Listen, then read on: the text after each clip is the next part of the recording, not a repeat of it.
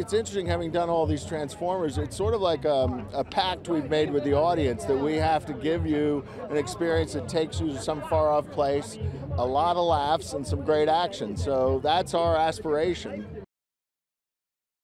The scope of this movie is really on a grand scale. I mean, we travel all over the place, but we go to a most unbelievable location, Machu Picchu. And so the grandeur of that, the ancientness of that, for a battle, it's one of the great ones we've done.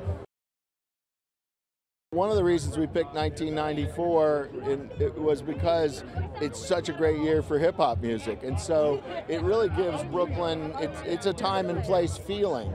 And it gives the movie a lot of upbeat energy, you know.